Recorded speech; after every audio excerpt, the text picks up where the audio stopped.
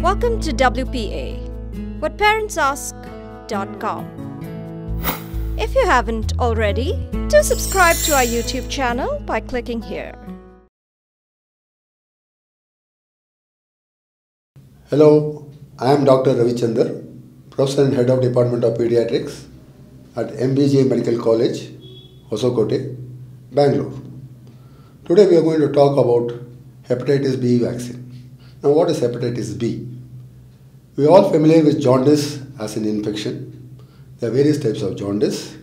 The jaundice which comes because of a virus which is transmitted through an injection or blood or its product or from the mother to the child is Hepatitis B.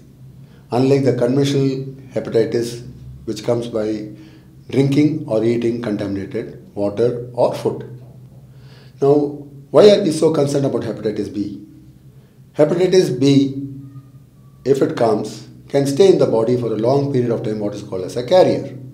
And these carriers can lead to having one of the dreaded cancers of the stomach called Hepatocellular carcinoma. To avoid this occurring, we would like to prevent because there is an excellent vaccine available. That is called the Hepatitis B vaccine.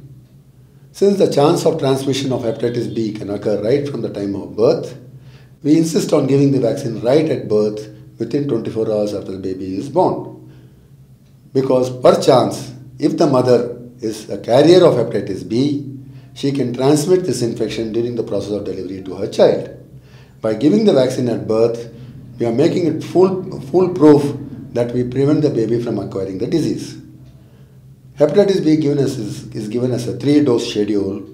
The first dose is the first 0 dose, what we call. It's repeated again 1 month later. It is again given at 6 months after the first dose. It is a relatively safe vaccine. It's a relatively cheap vaccine. And in the present era, we recommend that this vaccine be given to all children who are born in any country.